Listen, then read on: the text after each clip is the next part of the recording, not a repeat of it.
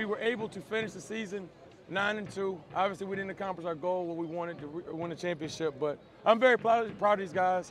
For us to finish on this note, 55-14 in the house, to send the seniors out the right way. And I mean, it was a lot of records that were broken today, and I'm so proud of the guys. You know, Olivio broke a couple records. Of course, Davies broke a couple records, and it was a great night.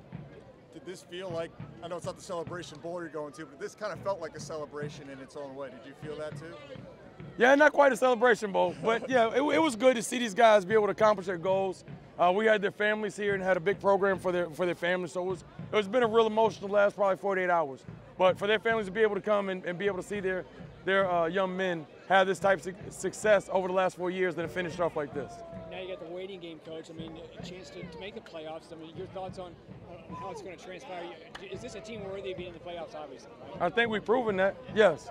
We still got, I mean, I would like to see us improve this week in practice and with our preparation, but, you know, we lost 2 games this year, and one was to UCLA. So I think that we're definitely a playoff-worthy team. Do you feel confident you'll get a bid? I don't know why we wouldn't get a bid. I mean, what else you have to do? We lost 1 conference game, one FCS game. You look at our body of work out of conference, our non-conference schedule, and look what those people have done. I mean, I think our work speaks for itself. Were you guys scoreboard watching at all during, before, after the game with Howard? Absolutely not. Absolutely not.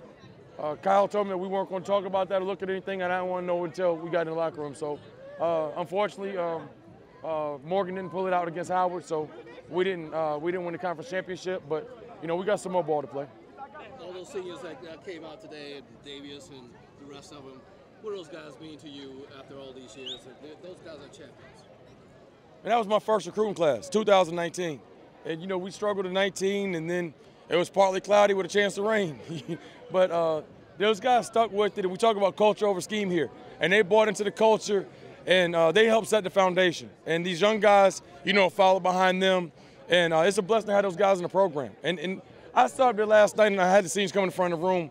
We had some dudes up there, man. You look at our senior class, we got some great players. Coach, you talk about the body of work of this team, and you just talked about the body of players that you guys have and the seniors that you came in with in your recruiting class. Just what does that team mean to you, and what does it mean for you to put up 55 points tonight on senior night? We talk about getting better every week, getting better every year.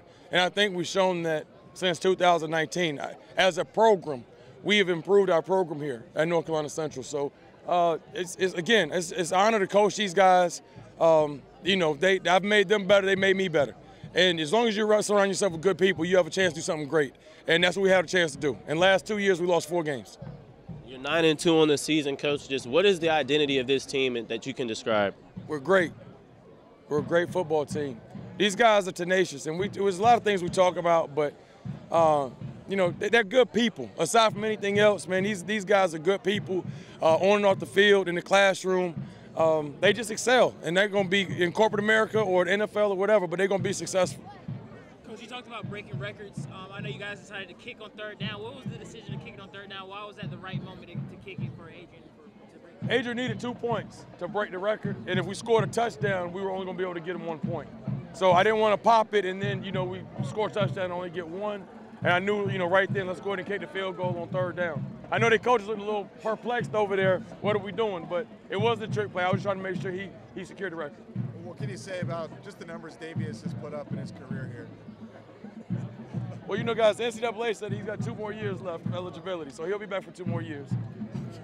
Nah, I'm joking. 19 for 21, and we had over, 660-some yards.